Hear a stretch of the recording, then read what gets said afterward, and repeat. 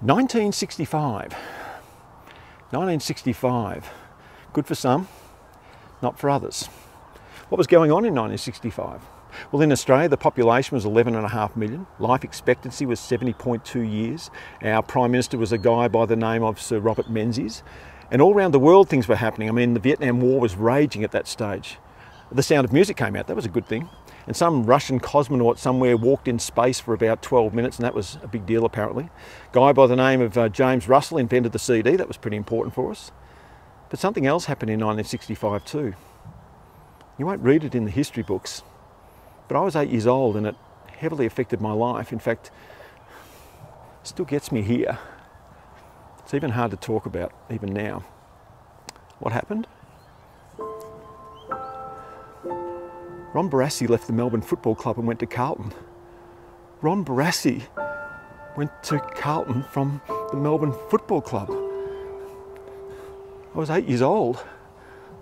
My parents couldn't console me, my friends couldn't console me, my child psychiatrist couldn't console me.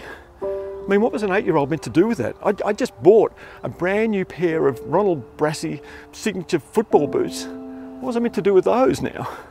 I mean, I had Scanlon footy cards of him for every year. In fact, one year I had 5 of him, the same card, but did I swap it? No, I didn't swap it. Why did you do it, Ron? Why did you do this? 1965.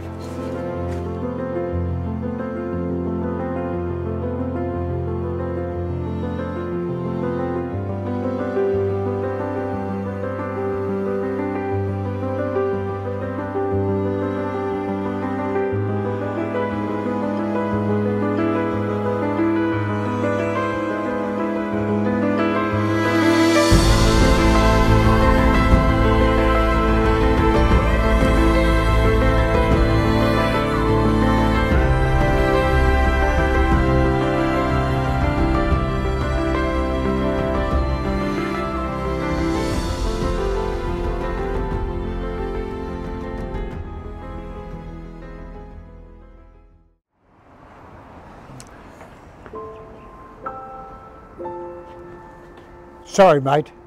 Will you forgive me? Well, I forgive you, mate. You're a legend. Of course I'll forgive you.